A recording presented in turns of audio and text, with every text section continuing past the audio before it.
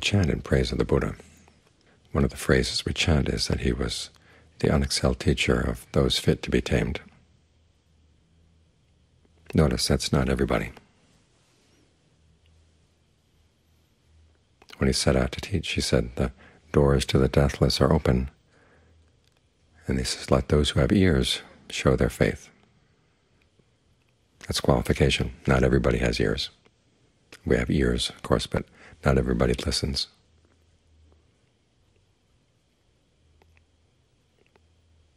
There was one time someone came to the Buddha and asked him, doesn't the Buddha have compassion for all beings? And the Buddha said yes. He said, why don't you teach everybody the same then?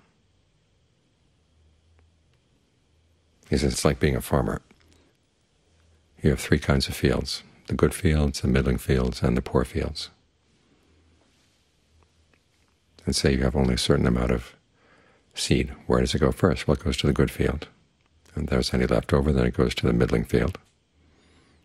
And if there's still some left over, then you give it to the poor field. In the same way, the Buddha said there are those people who are really receptive, those who are somewhat receptive, those who are actually antagonistic. So even though the Buddha had goodwill for everybody, he also had equanimity for everybody. And he had to balance the two. And it's the same with us.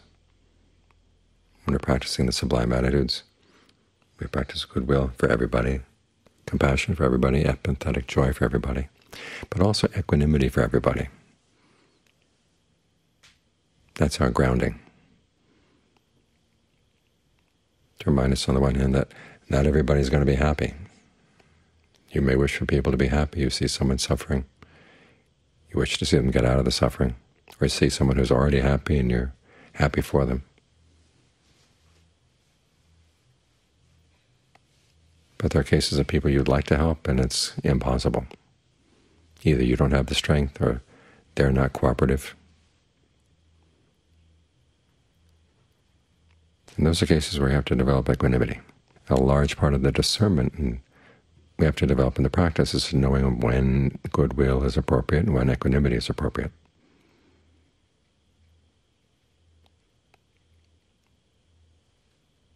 It's like being a doctor. You have goodwill for all your patients, but some of the patients you realize you can't help,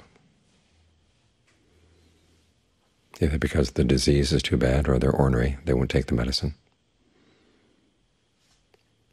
So you have to have equanimity for the cases you can't help, so you can focus on the cases where you can. And even with an individual, there's some of the symptoms you can't help, but there's some of the symptoms you can, so you focus your goodwill on the ones that you can. You focus your energy on the ones that you can. And you don't let yourself get dragged down by the others.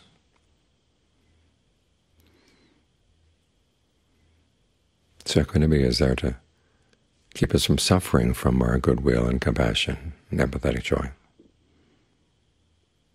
As John Fung said, we don't have the equanimity of concentration. The goodwill is suffering. Compassion is suffering. Empathetic joy is suffering. So we work in getting the mind to settle down, so we can have a sense of well-being inside. Not otherwise, we try to feed off of our own compassion. In other words, we feel good about being compassionate, but sometimes that leads us to help people in cases where they're just going to pull you down,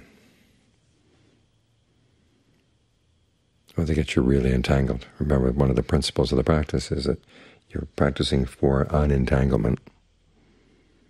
And there are a lot of people out there who are just pleading for help, and they'd be all too happy to pull you down, get you all entangled. And it's not good for them, so you're not really helping them. And you're certainly not helping yourself by allowing yourself to get entangled like that.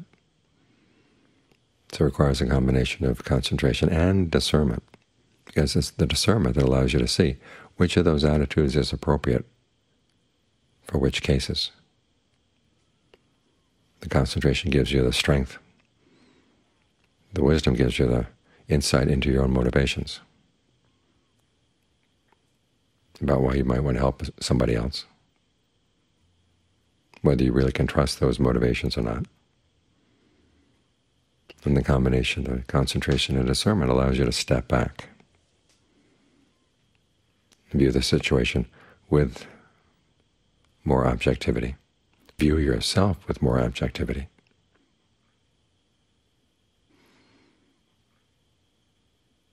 So you can figure out, well, what are your capabilities? How much can you help somebody else? And how far are you getting to the point where you're harming yourself?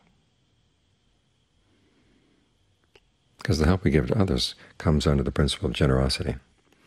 And one of the basic principles of generosity is that you don't give to the point where it hurts. In other words, you don't give in a way that harms you or harms others.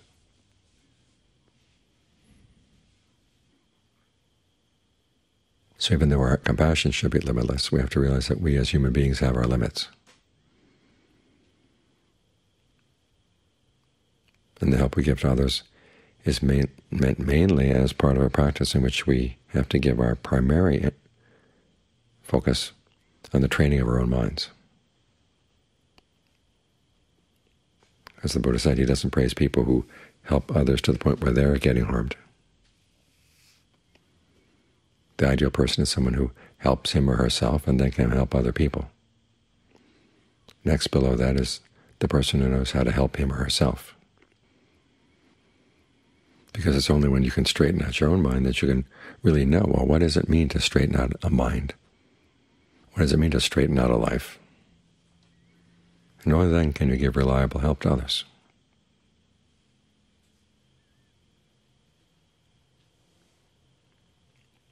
And watch out for the conceit, the self-image that comes from going way out of your way to be helpful.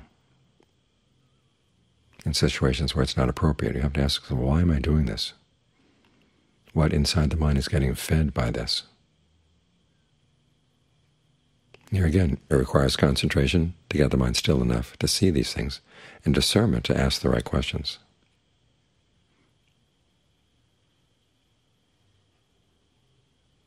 So each of the Brahma Viharas has to be limitless. In other words, something you can apply to anybody in any situation. And that requires the discernment to see, well, when is it appropriate to apply goodwill together with compassion and empathetic joy? And when is it appropriate to develop equanimity? There are no hard and fast rules for this, as with all the elements of this path, which is a middle way. It requires a balancing. Not that you're half-hearted in your compassion, or half-hearted in your goodwill, or half-hearted in your equanimity. It means figure out what's appropriate for what time.